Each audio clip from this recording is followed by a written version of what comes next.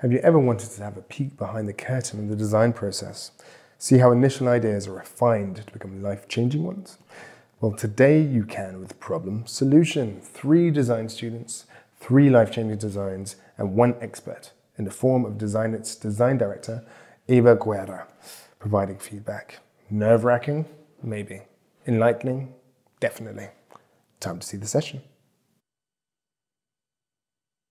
Hello and welcome to this conversation. I'm very honored to be here and to be able to talk to people who have developed 3 amazing projects. I am Guerra. I am design director at the global strategic design agency called Designit, part of Wipro family. And I am very happy and very honored to be here because this is for me a great opportunity to reflect alongside everybody here about the importance of feedback, the importance of talk about and progress our work as designers in a way that it can incorporate different perspectives and different skills and expertises. So I would like to introduce you to the 3 people who will be talking and are representing a larger team of people working in this project, and we can start the conversations to understand what their project is about, what the design process is like, and we can reflect together on the next steps and where their own projects are going towards. So let's start.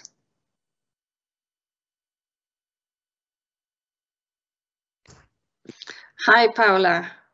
Hi. Hi, I'm really excited talking to you about your project called Mapit. Would you like to tell us more about it, please? Yeah, for sure. I have a presentation prepared. So first of all, hi, my name is Paula Cepeda. I'm a 5th-year student of interaction design at UDD in Santiago, Chile. In my design practice, I am very focused on technology for social design.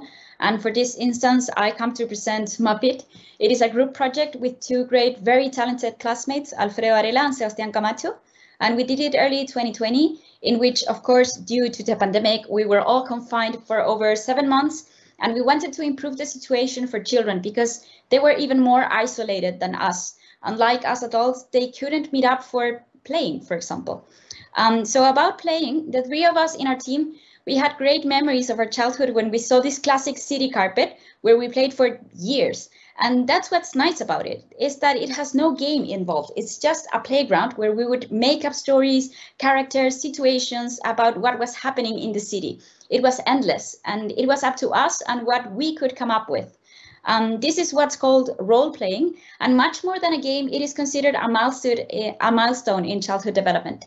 It occurs between the ages of 2 and 10 years old, and by playing it with friends, we learn new words to say complete sentences, imitate sounds, empathize, imagine. It is essential in growing up. Nowadays, we know that not spending time with other children affects their social development and soft skills. Here, the pandemic had an influence, yes, but it goes much further. Children are becoming more and more isolated. They're less sociable. They have less siblings. They have become very dependent and exposed to screens, which are very harmful at such early age. And they expose them to a great risk that is the internet. You never know who's on the other side, for which they require adult supervision.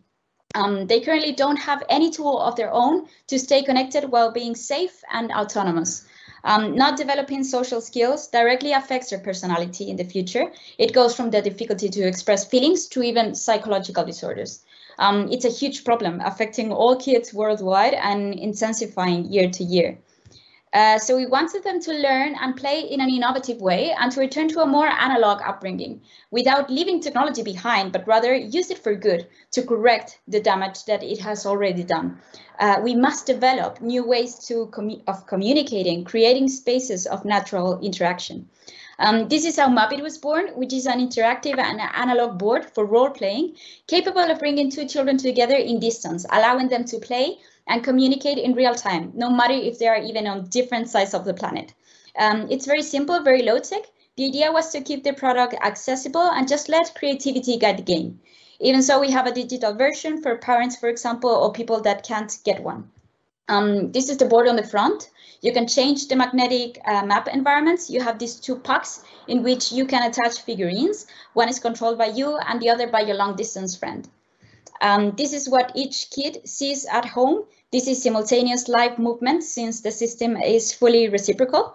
When from Mapit 1, you move the figurine with a CMOS sensor, which sends the position. The Mapit 2 receives the coordinates and replicates the movement in real time thanks to an XY mechanism, same one as a 3D printer, and vice versa, of course. So to sum up the design, I'd like to show a small trailer about how the project started and how we tested it with the kids. Their conversations are in Spanish, but it was very impressive to see how they would chat and teach each other new words while being so caring and empathetic with each other. It was pure collaboration. So here it is. I hope you can understand most of it, at least by the look of their faces.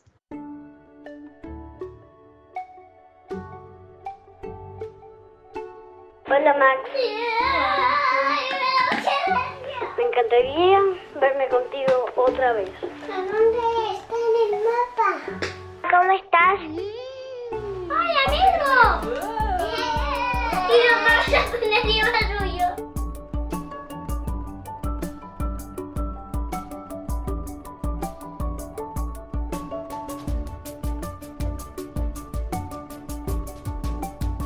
¿Quieres tomar desayuno con nosotros? Me gustaría ir a tu casa a comer un quequito. También podemos comprar un macarrón. En mi casa no cocinan camarones. Un macarrón es algo planito que tiene sabores. Gracias, porque estaban muy ricas.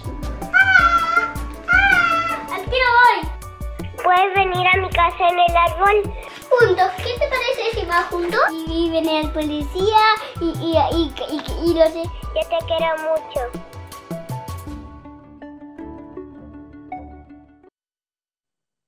Okay. About our design process, well, we had a clear view about what we wanted. We drew some sketches in which we could see this idea of the wall disappearing, merging with the other, becoming a portal in which you can meet up and share the same environment with someone who isn't really there. We knew it was going to involve a lot of technology in order to make this happen, but it had to be invisible for the kids. The parents are the ones to pair the device and to find a match, a friend, to start a connection which is safe, secure, end-to-end. Nobody can access and interrupt the communication of the kids. The parents can rest on the idea that their children are having fun and growing up in a healthy, safe, autonomous way. We built many prototypes, from paper, digital playgrounds to actual components, until we finally achieved our first MVP. Through all of these prototypes, we tested them with kids to see what they would be needing, testing our interaction hypothesis. We were very surprised by how engaged they were. At no moment they were estranged by playing with a magic self-moving toy. To hear their cousins on the other side, it was very natural. They didn't ask many questions, they just played. Our latest model is looking like this. It's more versatile. It can be placed horizontal or vertically. It has different themes of maps and interchangeable figurines, which allows to incorporate different educational concepts such as the city, numbers, animals, reinforcing learning through gamification. This is one of the things that we like most about this project, is that it started as a COVID solution, just to let kids play together despite social distancing. But then we saw it had great scalability and it could become an educational tool with great value thanks to gamification. Right now, our biggest challenge that we have is how to scale this and apply this tangible interface for other situations that could be gamified. For example, speech therapy. There are many kids who are very reluctant to these therapies because you have this adult whom you don't know, who demands you to work and even do homework on your speech. So it's natural that many kids don't cooperate on this dynamic and don't feel like speaking. This is actually the case of one of my other nephews. So we think What if we use Mapit as a tool for this? Because the child doesn't see who's on the other side. They won't see a therapist, just someone invisible who's playing with them. So for example, in Spanish, it's very common that kids struggle to pronounce the letter R because it's R. So it's very common to do therapy on this. But there's a huge difference between going to therapy rather than playing with someone at your own safe home who tells you, hey, I got a new motorcycle. Do you want to join for a ride? Let's go. Ride with me. Let's do it together. This is a very basic example, of course, not actually comparing. But while talking to educators, we found so many exercises that could be disguised as playtime. Another example, many kids learn a second language when they are little, but it's one thing to learn grammar and vocabulary, but then never really use the language. So what happens when we're older and try to speak, we're constantly trying to recall words like we're not fluent or we have pronunciation issues because we never used it for real. So what if I take my nephew here in Chile and connect him with another kid in London so that he practices his English and learns from an actual native English speaker? That could be English homework disguised as fun. So such as those, we are currently searching for new ways that this technology and medium could be used for other opportunities or even other age segments for skills development and fun education. We have even discussed the idea of integrating artificial intelligence in the future so that it helps to guide the game towards certain kinds of information that you want to introduce. I don't know, let's learn about the digestive system. So you buy the map of the human body, you can get the figurines with the cells, the food, the enzymes. When you learn through an experience, it's hard to forget. And that's exactly what we need in this era where information is so accessible that we're not storing it in here for the long term. We read, we use it and forget. We need vivid experiences for information to stick. So we invite you to learn more about the project on mapit.fun and to play together again. Thank you. Muchas gracias. Many thanks, Paula, for your presentation. It's very clear that there is a lot of work behind your project and that you have done a fantastic collaboration, you and your colleagues to actually get to this point. What I like most about Mapit is that the fact that technology that is readily available, technology that we understand and use every day, and it's also accessible and probably cheap as well. Put it together to create to respond to a need and to respond to something that can create goodness. So I really applaud you and your colleagues on really thinking creatively on how to solve these challenges with readily available tools and pieces. I mean, I think that it is a very robust concept, and clearly so you are looking to expand that conceptual idea that you had from the mat to the dashboards and expanded it to digital and other applications, more therapeutical and or even educational. And I would like you to reflect at the same time as you are exploring this scaling your project options about how you have designed and how you have arrived to this solution, and areas where you can and potentially should go deeper if your intention is one day bring this out of the market, which I think you should, because it's a fantastic concept. And what I mean by that is designers very often, we tend to do our research, we understand the problem to solve, we frame things in a way that makes sense for us. We try to join the dots in a way that is that is desirable for the end user, that is feasible and that is viable. But we often tend to focus on happy paths, right? Like, what is the goodness that we can create, you know? And that is really great, because it's our optimist nature who pushes through, and, you know, our willing to do good that pushes us through that direction.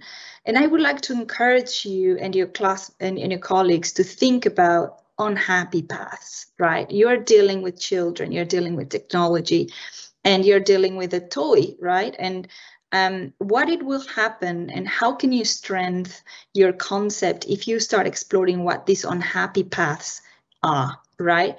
And I think that your concept and your project needs to gain that resilience in order to become better.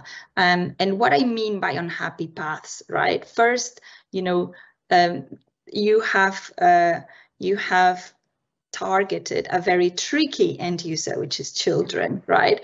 And with children, you can plan whatever you think. There is always an element of surprise in there. So have you considered, you know, the things that can go wrong, right? When children are involved in, and the unpredictability of how children behave, right? They will be focused here for 5 minutes, and 1 minute after they're going to be somewhere else. So what happens, for example, an unhappy path can be what happens when one of the two disengages with a game, right, and starts to do something else. What happens, for example, when you know, two children have different boards and they can't coordinate, or they can let magic happen because, you know, there are two different games of what they are playing. What happens, you know, if the microphone stays on or off, you know, if, you know, all this type of things, you know, and trying to reflect on unhappy paths, I think can be very useful and beneficial for a project. And also, I know that this can be an uncomfortable research and actually way of reflecting, but it is almost necessary if you need to provide parents a reassurance that this is a safe toy, and you know that it will do good to your children, to their children. Is what happens if you think as a pedophile, you know, how would you use this toy in order to harm? And by understanding potential, you know, areas where your project needs to strengthen, you know, is where I think you know, yeah, your concept will gain some substance, as well as, you know, being this exciting idea that you need to expand. And for me, you know, going deep and going wide is not a sequential exercise. It doesn't have to be a sequential exercise, but you know, it can be a cyclical one. You can expand your range while also understanding what are the things that you need to strengthen in the concept, in the execution. And for me, probably are both two areas really where this depthness is needed, and is the usability, understanding that your user won't have a mental scheme that you can relate very easily, and you need to be prepared for that, and the safety of it. How are you going to ensure that this is a safe and fun toy, that parents will have peace of mind that the child is doing something that is equally engaging and beneficial for them. So this is my feedback to you. These are my reflections to you, and I would like to leave you with a little phrase. So also the importance of feedback is, you know, to bring into the conversation many perspectives, and in this case, I have pulled words that are not mine and reflections that are not mine to hopefully as well give you another perspective. And this phrase is from an American author called Lauren Oliver, and this phrase is in a book called Delirium, that says, "You can't be happy unless you're unhappy sometimes." And I hope that is useful for you. Thank you, Paula. No, thank you, Eva. Thank you.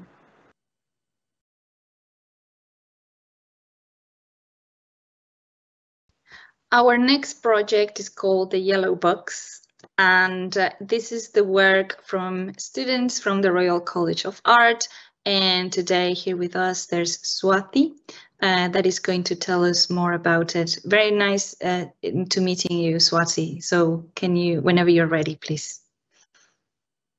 Thanks, Eva. Thanks for the introduction, and hello, everyone.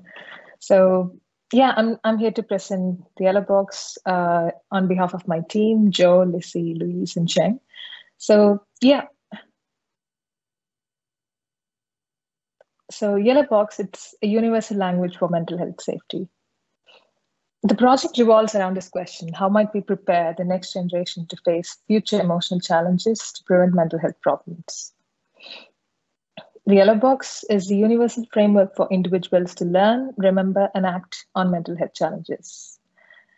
The framework comprises of 3 key components: a series of workshops for school children to embrace mental health, a system of public science to remember those health-saving lessons, and a digital resource to turn to and act effectively when needed. So starting with learning, focusing on prevention, we have to start early, educating the next generation. Yellow Box educates school children aged 7 to 12 through workshops run by trained professionals. So what are these workshops made of?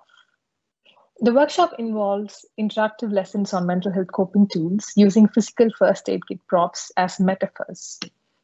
For example, the stethoscope teaches how to be a good listener, listening to your inner self or others when they are emotionally weak.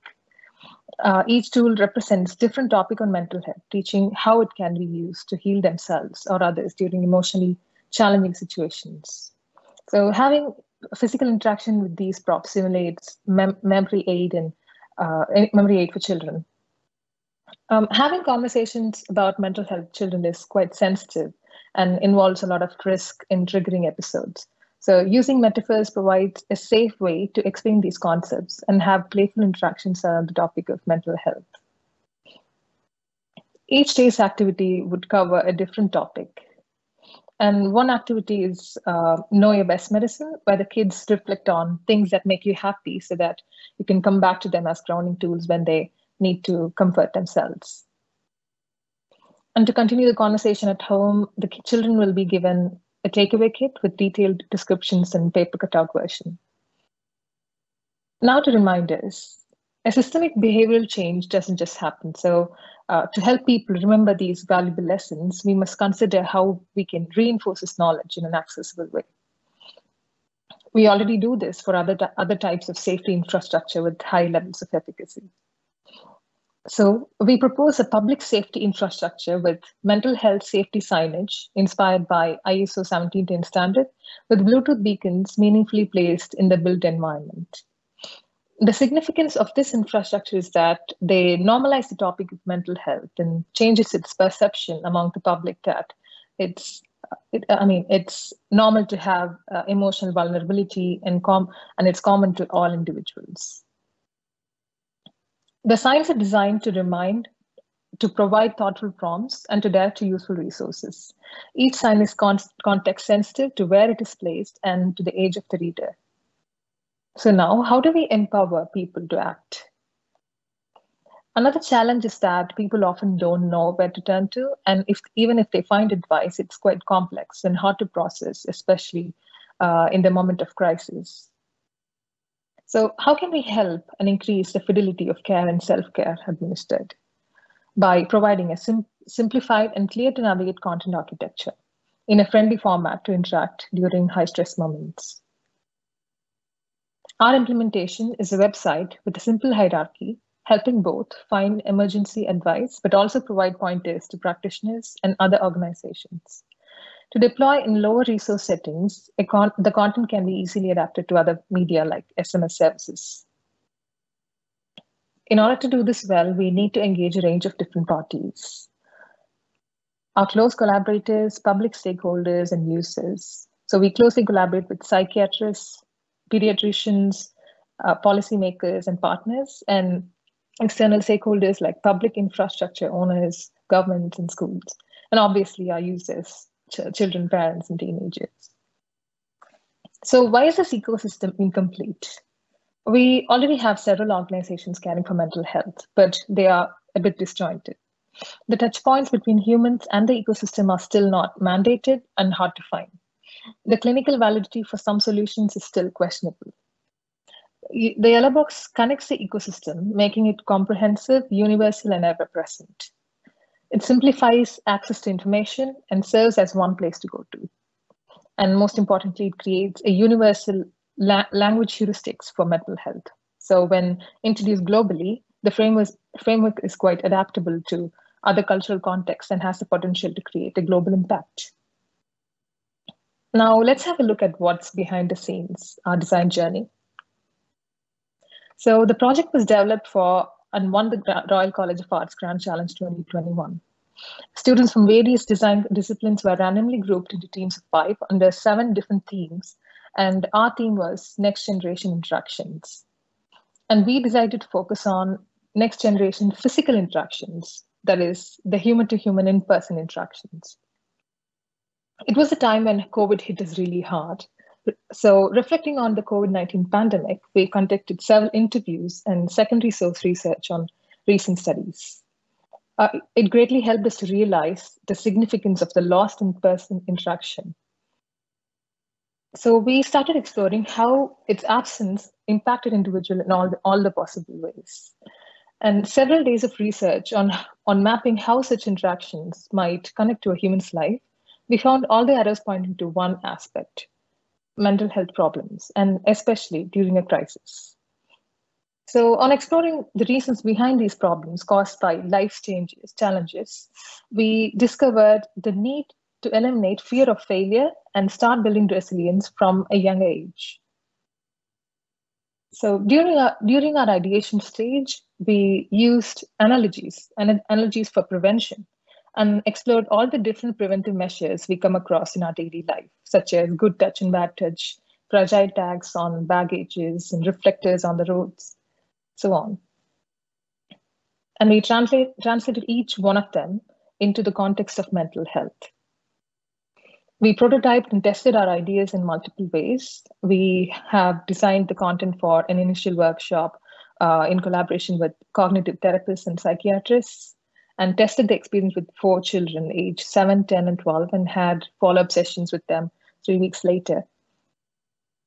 And we developed a fully functioning website ready to be completed with expert content, and conducted several expert interviews with representatives of the Helen Hamlin Center, UK government, politicians, NIH, teachers, school managers, psychologists, and so on. In the near future, we are planning to establish partnerships with the local governments and organizations for borough-level implementation, for which we'll have to gather evidence to approach them. But starting to build resilience from a younger age and to see them being mentally strong and balanced individuals is a long-term process, and the challenge is to evidence this long-term future outcome. So in our calculations, complete worldwide treatment for mental health disorders is practically impossible, making prevention the only real tool in the global toolkit. So we are proposing a solution that could be adapted to cultural, economic, and social contexts anywhere. And we could significantly contribute to reducing human suffering, but also reduce the economic burden and create growth in global productivity by prevention. Thanks to all the experts, mentors, and friends who provided their time and thoughts on this project. Thanks for listening. Many thanks, Swathi. What an amazing and incredible amount of effort you've put into this project. You can see it not only from your very crowded list of acknowledgements and all the people that you've talked in your testimonials, the depth of, in which you have gone to design the workshops by day and finding the right metaphors. By the way, I'm a big fan of using metaphors to actually grasp a concept. It is just phenomenal. I want to congratulate you and your team for the passion that clearly is visible into this project. But also I want to thank you because I feel that is such a timely conversation to have the problem that you are trying to address. No doubt, you know, the world is in a very tricky, you know, situation in which we are trying to explore and redefine, right, like what new normals are like for us in the way that we interact, in the way that we communicate, in the way that we work, in the way that we live. And drawing the attention to mental health is really important. And I'm so glad to see that students and designers are feeling responsible for leading that conversation. Another great thing that I like a lot about your project is the emphasis on prevention. Designers, you know, we see a problem and our minds and our bodies start to get all excited about the potential of a solution. And this is long term, and more often than not, we need to step back. We need to, you know, look more holistically at, you know, what is the root cause of these problems, and how being not only responsible for a solution that will mitigate a crisis, but also being responsible for fixing the things that are wrong in the first instance. And I really love that overview of the whole cycles of, you know, raising awareness and creating safe spaces and spaces led by the experts about mental health. I believe and always have believed that the best and the greatest gift that design brings to the world is empathy.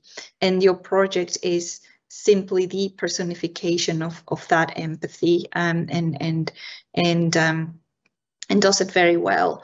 And where my feedback is going towards for you and your team is reflecting on the value of design moving forward, right? Like, you've done a fantastic job at designing the workshop, imagining this ecosystem, defining what actors and stakeholders could play a role in creating this ecosystem, which you can use an analogy. It is like a geodesic dome, right? Like the right junctions and the right convergent elements need to be in place for this dome to exist.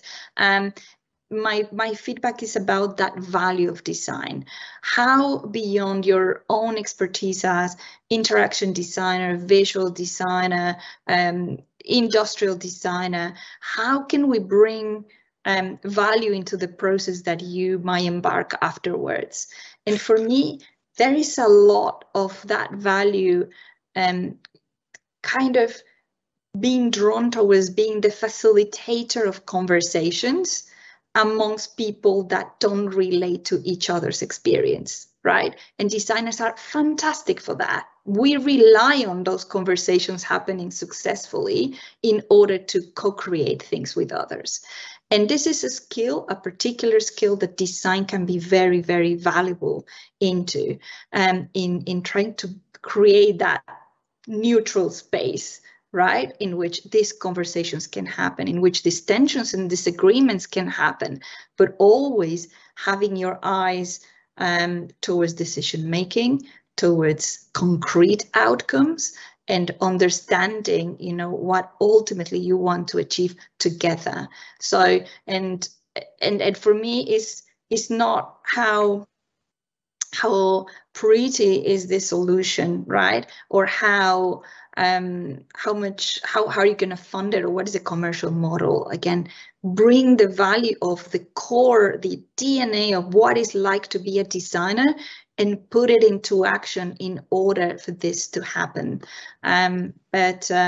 Yeah, it is a reflection, and I know that you are at the beginning of your careers and you're about to figure out, how design can influence this type of things. But nevertheless, you have those skills in you, and you and your team. When I say you, and this project is really showing those skills in action. So well done. Thank you, Eva. Thank you so much for your valuable feedback.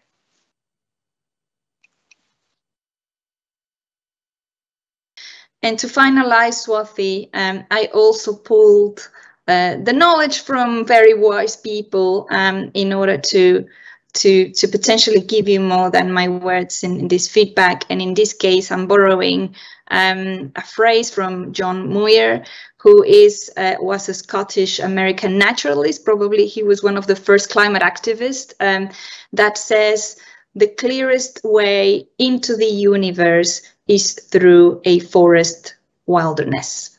I hope that resonates with you, and thank you so much for allowing us to know more about the yellow bugs. Thank you, Eva. That was a wonderful quote. Thank you.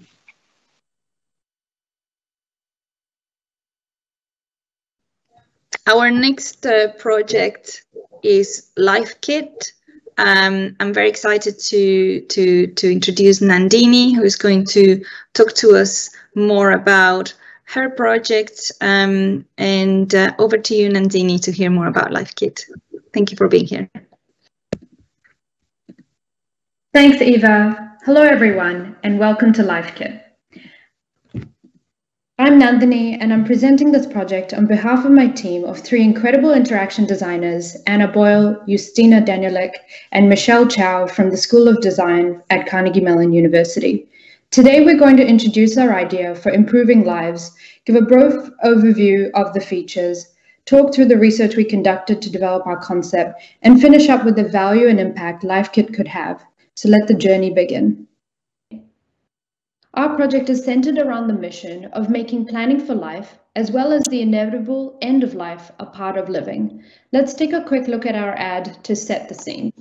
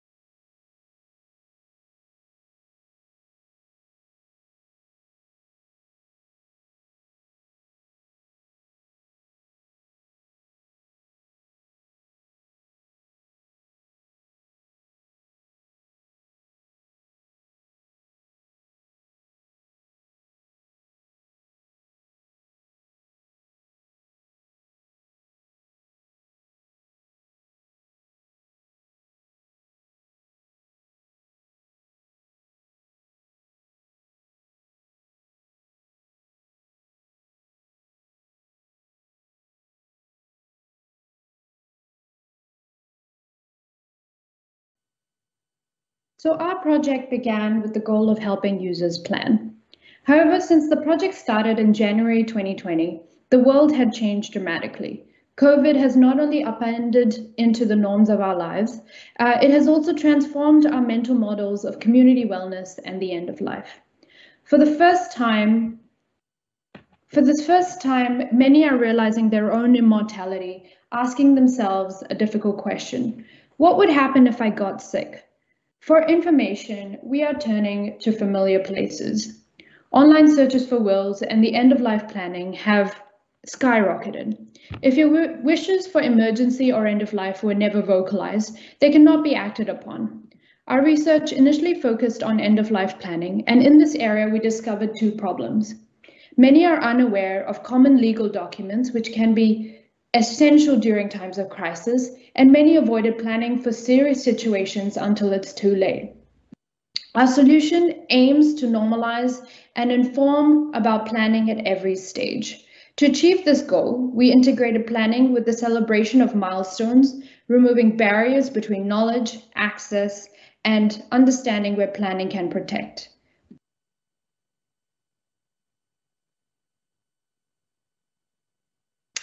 LifeKit captures significant moments from the past, the present, and allows us to forecast into the future. The app gives us a unique opportunity to pause and think about think ahead into the future, providing opportunities to integrate long-term planning with celebration in good times and in uncertain times. The app allows users to take charge of what they can control.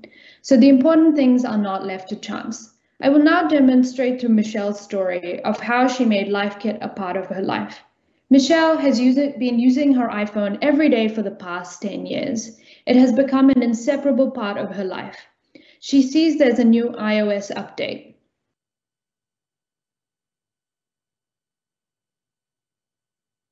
Welcome to life. Michelle sees that the app features life moments, life aspirations, emergency prep, and legal arrangement. Life moments put significant moments of her life together, from the past to the present in the timeline. For example, an upcoming marriage license appointment. And prompts her to care for her future plan. The other tab is life planning. This feature helps Michelle capture her hopes and dreams, prepare for the unexpected, and get legal arrangements set up. Michelle decides to start with something easier to get a feel for her app. So Michelle decides to look at future plans and wills.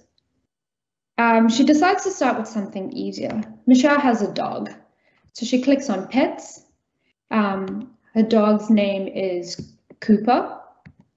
Her cousin Alex always gets along with Cooper very well. She wants to take care of him if she can't one day. Michelle has decided she will talk to Alex about this when they meet in the weekend.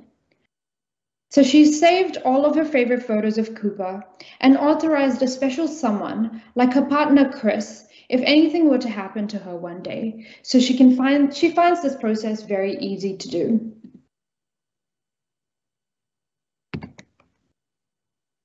A few days later, there is a notification reminding Michelle to keep the momentum of planning going. A month later, Michelle gets married. She sees photos from the ceremony have been included. How nice. Now Michelle has the responsibilities. She should plan more for the future for her and Chris.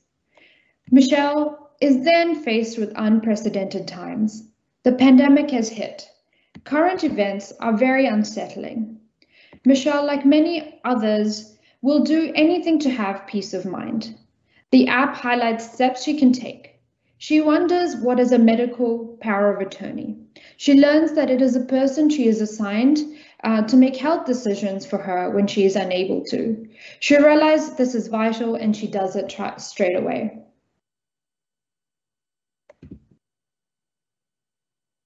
She trusts Chris to make decisions, so she authorizes him to be her primary agent.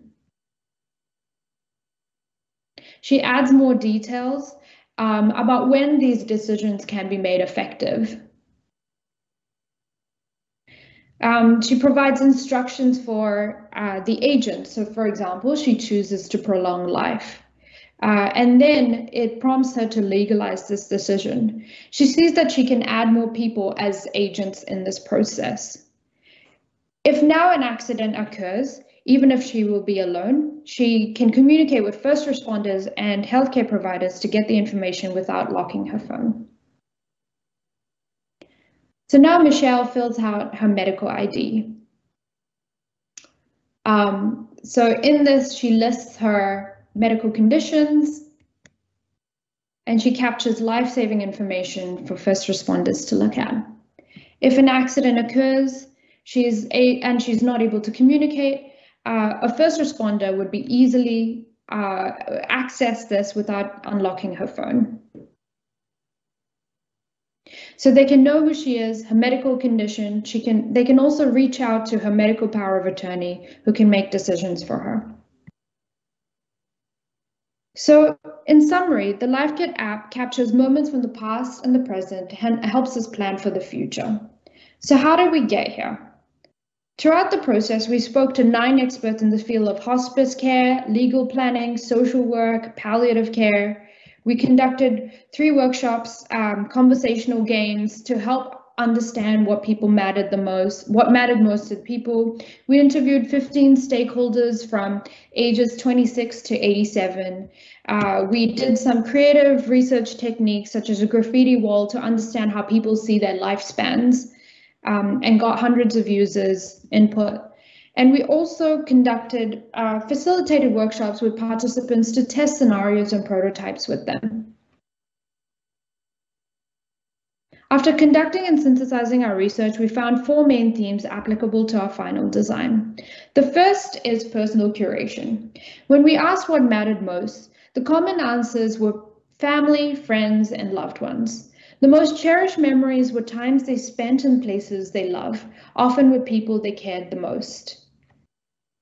The second is connecting to the past, present, and future, to the timeline features, where people can see their life, be reminded of planning and its action, and brings peace of mind to take care of the people that matter the most to them. The third insight was to integrate with everyday life, because future thinking is not a familiar mindset. We wanted to give users an easy entry to begin planning for many. Using a smartphone is a common everyday practice that the iOS system already consists a sense of familiarity. Our users felt that this platform would be more secure and more secure with their private information than social media or a standalone app.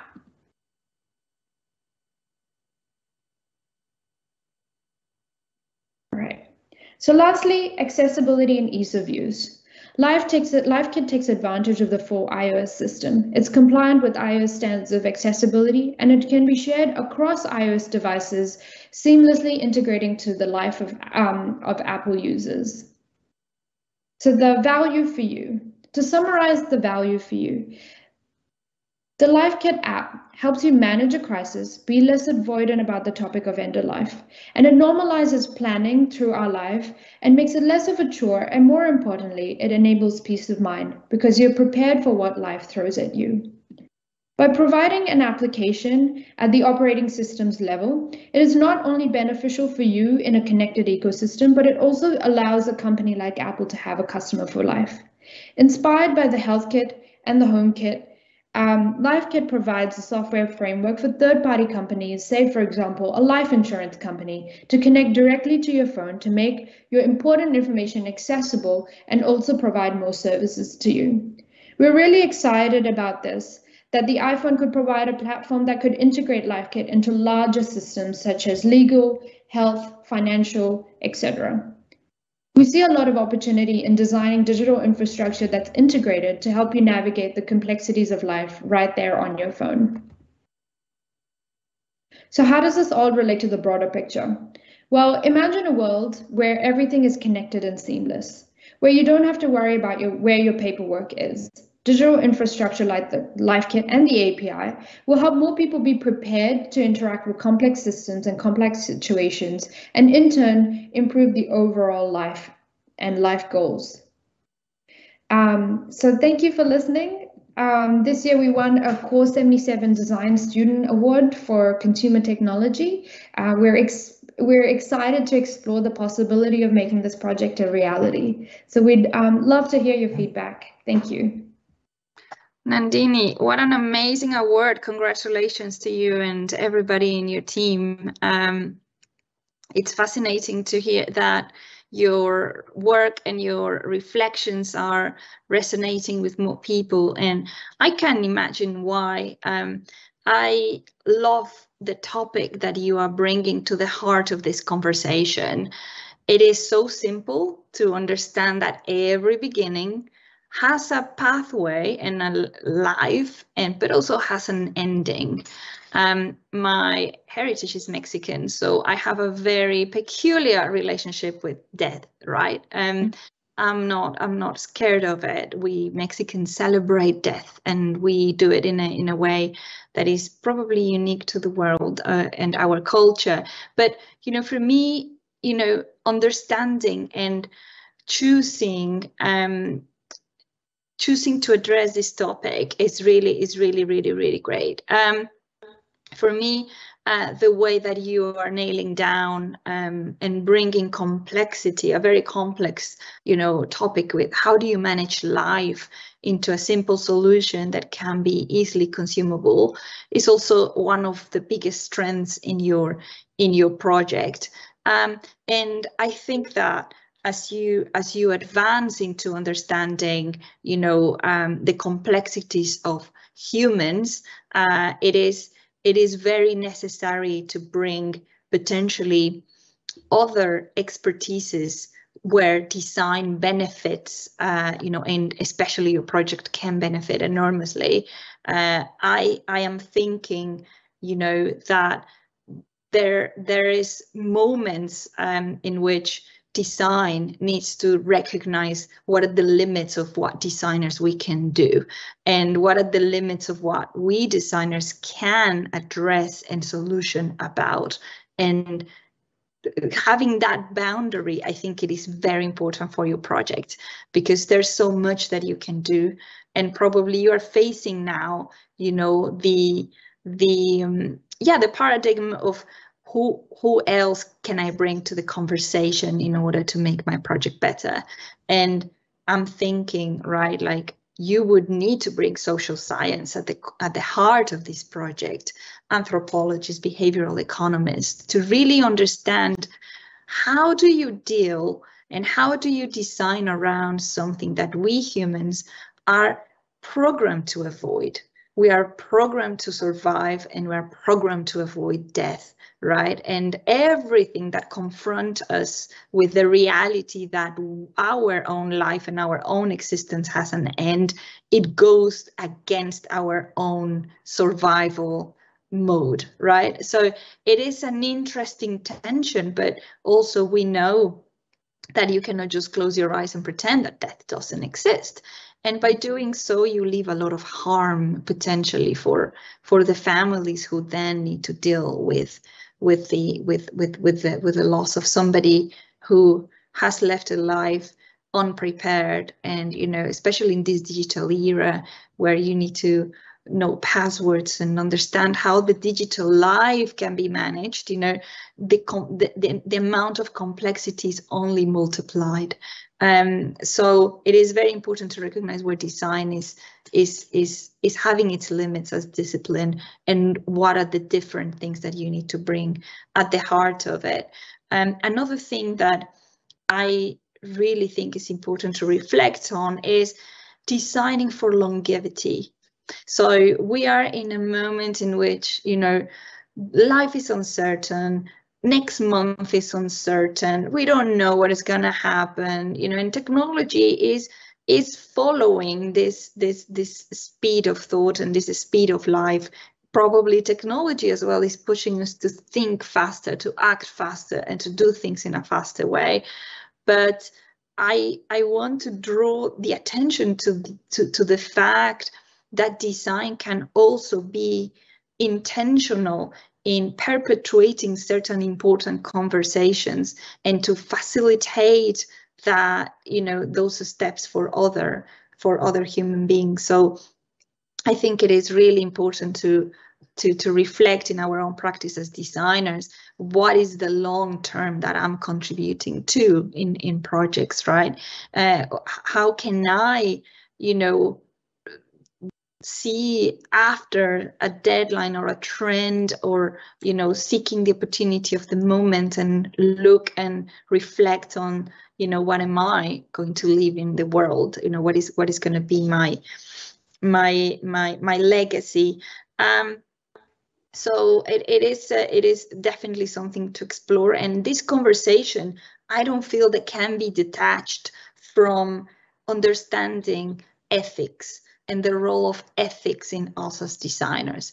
There are many things, involved in the little interactions that you have shown that require a deeper ethical framework, in order for us designers to think, to reflect, and to take conscious and intentional decisions, understanding the potential consequences of what we are contributing to. So I think that, it is more than feedback, it is areas for me in which this project can evolve, and different aspects and ingredients that you are needing to now bring into the conversation and opening up for your project to flourish. Finally, I think it would be really great and because designers cannot be detached from this component, in understanding how this project is gonna be commercially viable. Of course, you know, you are attaching your project very strongly to one particular brand in a particular ecosystem, and that is absolutely great.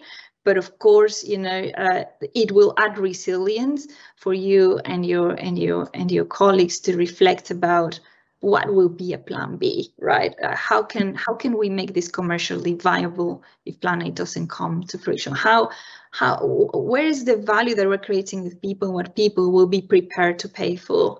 And I think that, again, design, it needs all the time to turn around these three touch points. Is my product, service, and design desirable for the users? It is technically feasible, or, you know, it is feasible to do it. And finally, how is it going to make money? How is it going to be sustained? How is it going to be existing in the world, creating value, and people finding the value to engage in return?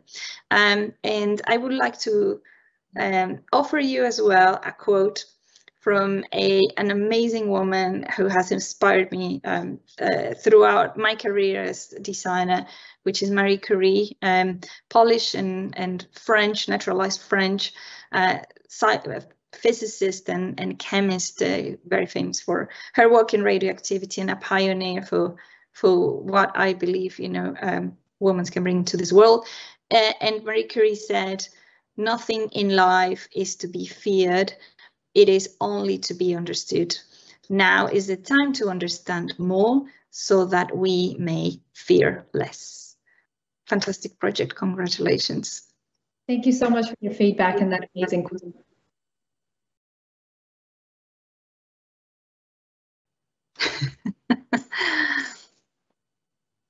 Thank you all very much for letting us know about what's going on in your worlds and the projects, the amazing projects that you have spent time working. And I would like to just enlarge the conversations beyond my own reflections and my own thoughts on your projects. And you know, Paula, Swathi, and Nandini, you've been hearing, you know, also the work from the other teams. And I would like to know if you would like to share a word of feedback or advice for them. Swathi, I will start with you. Yeah. So, and thanks for sharing your projects, Nandini and Paula.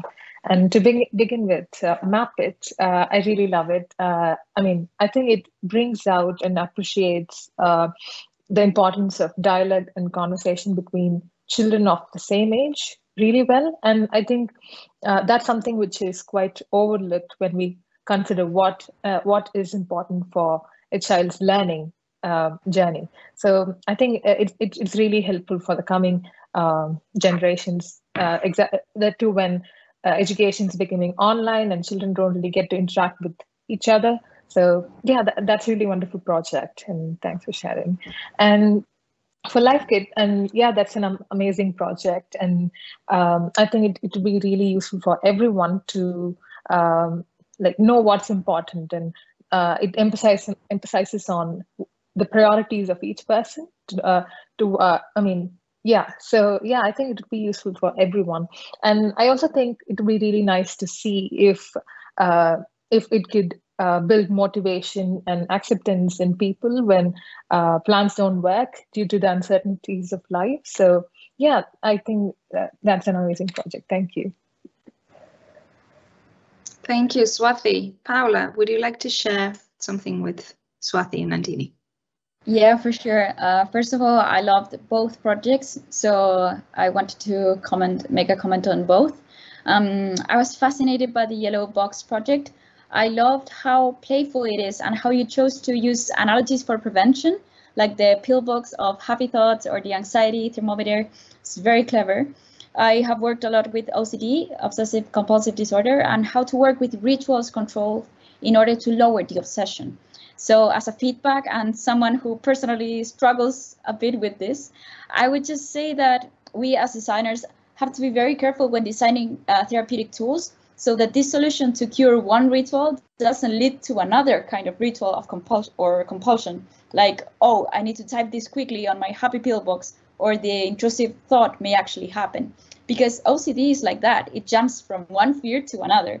I personally find this a fascinating challenge and would love to stay in touch with you and follow your project, because it's completely of my interest regarding OCD to design new tools that are non-compulsive. So congratulations, it's all I can say. And for Nandini, I love the idea, especially thinking about legacy. I was thinking of two scenarios: to be able, for example, to read and go through somebody's life when they are not here with us anymore. What were their dreams? Can we finish them as a family member, for example?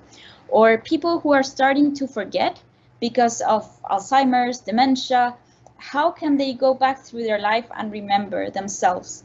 Really nice project. Congratulations to you both. Thank you so much, Paula.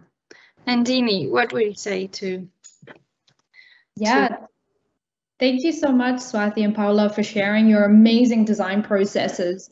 I thought all three teams did a very interesting investigation into how COVID has affected our lives, but looked at it in very different perspectives. I really enjoyed how playful Mapit is, and especially your explorations through physical computing. It's really bringing all of these emergent ways of thinking about design together in this very tangible, fun, connected way for kids. So I really enjoyed your presentation.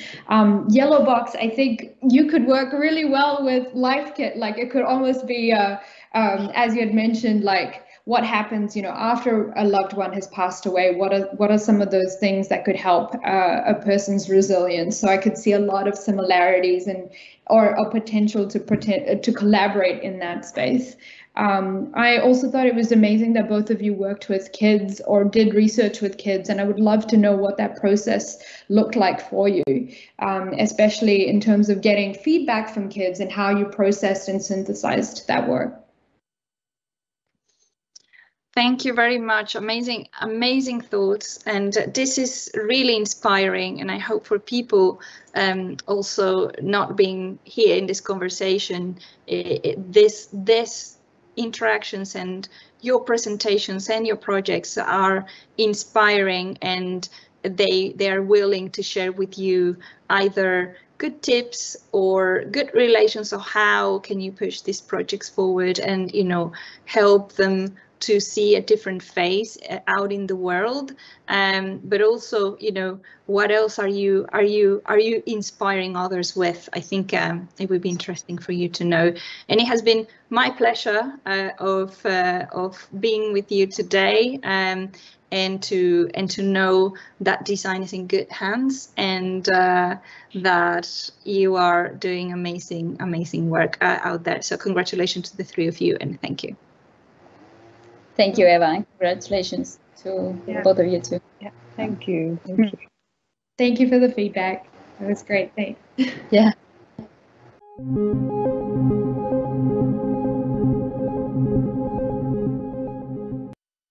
Thanks again for joining our events, and just overall for being part of our 10 days of design to improve life. It really means a lot to us. Tomorrow is a panel talk on how we can equip the next generation with the tools to tackle the challenges we all face. Spoiler alert, design thinking. But how? Find out tomorrow at 3 CEST. See you then.